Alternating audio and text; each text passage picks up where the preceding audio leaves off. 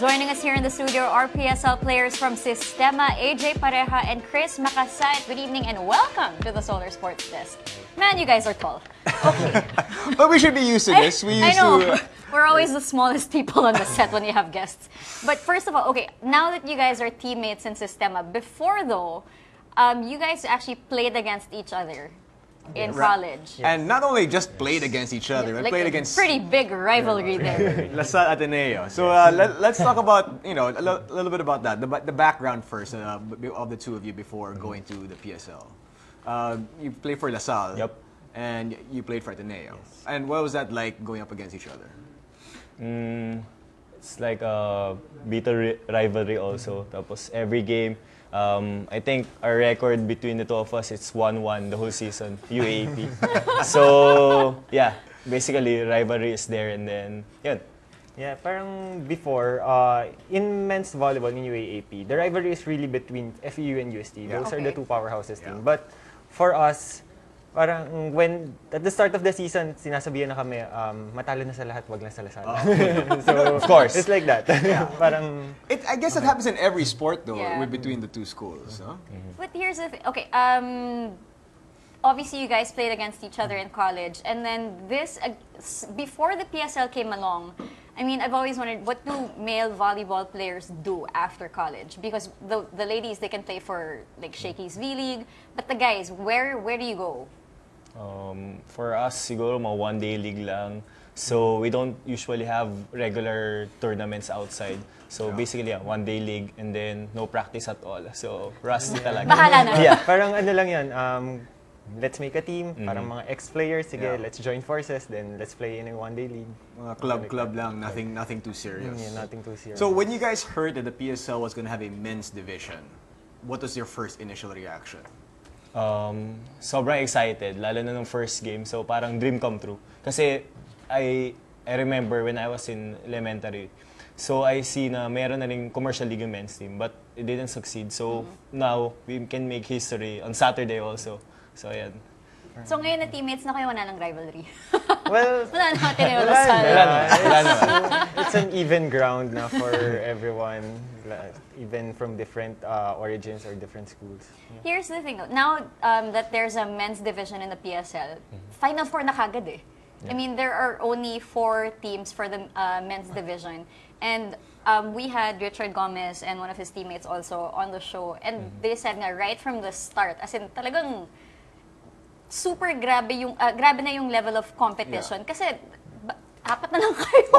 All the talent, all the talent went to 4 teams. Yep.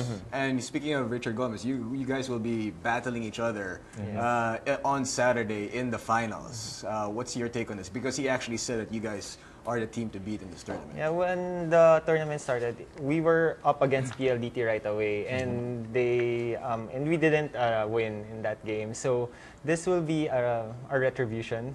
Finals pa eh, so it's gonna be a sweet victory if we can beat them. But okay, I have to ask. I mean, I know he's Richard Gomez, and this guy he was a Philippine athlete, and he's very athletic. He's played all sorts of different sports throughout his entire life. But when you guys see him, you're like, he's out of his prime. I can take him. But does that thought process enter your head, or is it like, ay si Goma, medyo, or do you get a little bit intimidated because he's there on the other side? For siguro medyo namamaha ka rin kasi because he played fencing, he played archery. So, medyo talented talaga siya at he's very athletic. Pero, syempre, nandun pa rin na Richard Gomez yung kalaban mo. So, you need to prove something out of yourself. And si Richard, lately lang siya nag-start really with volleyball. But the thing with him is he's very athletic. So, he picks up easily. So, we can't underestimate him. Kasi even, it shows naman sa mga games niya. When he approaches, medyo awkward because he's really just starting out with the sport. But when he gets the timing talaga, he can really smash the ball talagang malakas with power. Okay, so what do you think will be your biggest problem when you face his team on Saturday? Pagdating sa finals, saan kayo nahihirapan sa team nila? Because, I mean, again, you guys lost to them in your first game. So where's it going to come in? This is going to be a revenge factor also for you guys. I guess with our last game, our main problem was our floor defense and service reception. So, yung PLDT kasi they have organized blocking. So, we're an offense-oriented team. So, they were able to check us out last game. So, maybe with more variation with our plays, with our attacks, we can take them on. You mentioned that it's a defense-oriented team, PLDT, and he also said that they're a smaller team compared to everybody else. He actually said that you guys are the biggest, the most athletic team, and he actually named you guys also. It's like when they spike the ball, medyo nakatakot. But okay, you said that they're a defensive-oriented team. You guys more offensive-oriented. We've heard the term that defense wins championships in basketball. In volleyball, does that stand true as well? Basically, yeah, pareho rin naman defense. But yung offense kasi nagda-drive nung game. Pero syempre, you need to have defense. But we have siguro in terms of blocking, we're number 1 team naman. So our main kasi defense is our blocking with AJ and Rocky. So we have 6'5" guys there in front. So yeah, basically that's our first line of defense. When it comes to the league, again, this is the first time na nagka-men's division. The women's division, now they have imports. For the men's division, do you see yourself, like, has it been discussed na, okay, next season, magkaka-imports na rin tayo? Or maybe expand 6 teams, baka dumami naman yung 8 teams. As of now, parang we're getting rumors na there will be 6 teams. Tapos, of course, we would like to also experience having imports and to know how they play the sport because this league is, the main, I think, vision of the league is to elevate the game. So we can only elevate the game if we have outside influences also who are more advanced with regards to the sport. To uplift the local flavor as well. Now, what is it? Why do you think that volleyball has kind of skyrocketed in terms of popularity here in the Philippines? Because, for the longest time, we've had we had basketball and then boxing and then football. A little bit of the football craze happened, a little bit of the rugby here and there. Badminton was even alive for a time, and now volleyball seems to be the sport that's really growing rapidly. Why is it that you think that volleyball has finally grown, especially as volleyball players? Siguro yung passion kasi ng players, you can see it. And then also the rallies, long rallies, especially in the women's side. You can see long rallies and then yung mga parang imposible na magda-dive pa yung bola. So yun, siguro, that makes us, the fans excited and also, siguro yun nga, yung mga players din kasi, talented. I'm glad you mentioned the rallies with the women's side. Okay, here's the thing. What is the main difference between how women play volleyball and how men play volleyball? Kasi I'm just saying, if a guy was spiking a ball in my face, I'd be terrified.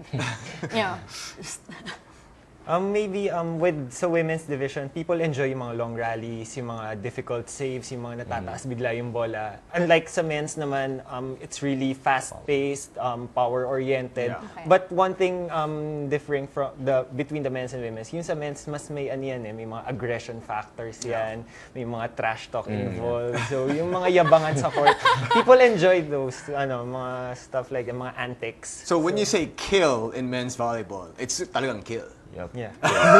Somebody asked me, AJ, what is your vertical leap? Have you mentioned that. So did you guys ever measure this before the season started? Because somebody asked me, what's AJ? I don't know. I cannot recall, but I can say that eye level ako when I jump sa tip of the net. Tip of yung net. So the net's like Yeah. this, and your arm is way above, and it's like I can't imagine who's going to be on the other side of those smashes. Na-special mention siya eh. Yeah, because na-special of his mention. vertical leap. Yeah. So, okay. Good luck on Saturday. So, Saturday, why don't you invite everybody out there to come support Sistema? Yeah, Finals. First ever. Make history. You can make history, and for this coming Saturday, perhaps the first champions of the PSL men's division. We invite everybody out there to come watch you guys, or watch you guys in Solar Sports. We would like to invite all of the fans of volleyball, men's and women, so support Sistema on Saturday and also the women's division. Mga taga Batangas dyan, Lipa City. So yun, manood kayo. Yeah, it's gonna be at 11:30 at in our Stadium at Pasig I'm calling all my relatives and colleagues from Medical City. Hi. So he already stated Medical City. So he is in med school. That's the thing. He plays volleyball and he wants to get into orthopedics. Yeah. And so if you get hurt, Alam na. Doon ka na kagad. All right, Alright. thank you so much and good luck on Saturday. good luck on guys. Saturday. Thank you. And hopefully you guys can guess once you're champions. Looking forward to that. Looking Mama, forward to sorry. that.